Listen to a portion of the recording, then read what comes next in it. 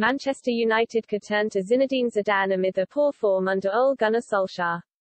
Manchester United are reportedly exploring the possibility of hiring Zinedine Zidane as their next manager. It's been a torrid campaign at Old Trafford so far, with Ole Gunnar Solskjaer struggling to get the best from his squad. But the Glazers have already been warned about what the Frenchman would expect if he's to take the reins.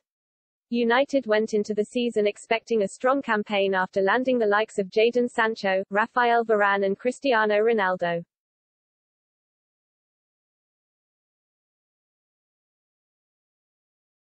But the Red Devils have been in dire form under Solskjaer so far, losing 6 of their last 12 matches across all competitions. With United continuing to slide down the table, talk of a potential managerial change has arisen, and Zidane is now being strongly linked with the job, with the Frenchman currently available following his departure from Real Madrid in the summer. When he left the Bernabeu for a second time, the 49-year-old penned an emotional letter when he elaborated on his decision to go.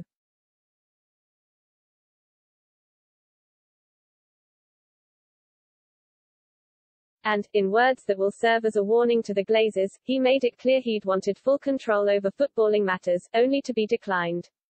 Zidane said in May, "I have now decided to leave and I want to properly explain the reasons. I'm going, but I'm not jumping overboard, nor am I tired of coaching. In May 2018 I left because after 2.5 years, with so many victories and so many trophies, I felt the team needed a new approach to stay at the very highest level.